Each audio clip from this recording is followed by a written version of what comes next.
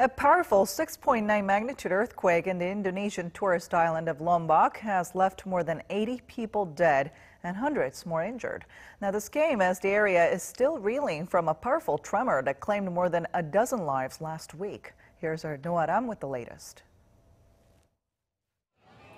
The earthquake struck the Indonesian tourist island of Lombok on Sunday, killing at least 82 people. The National Disaster Mitigation Agency confirmed the death toll, more than doubling its earlier figure of 32. The tremor could also be felt in neighboring Bali. It struck just off the north coast of Lombok at about 30 kilometers below ground.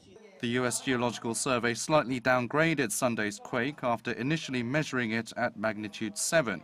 The tremor came a week after more than a dozen people were killed in a strong tremor that hit the same area.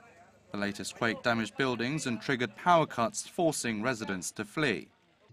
I was watching TV when I felt a big shake. The lamp is shaking and people shouting, "Get out, get out."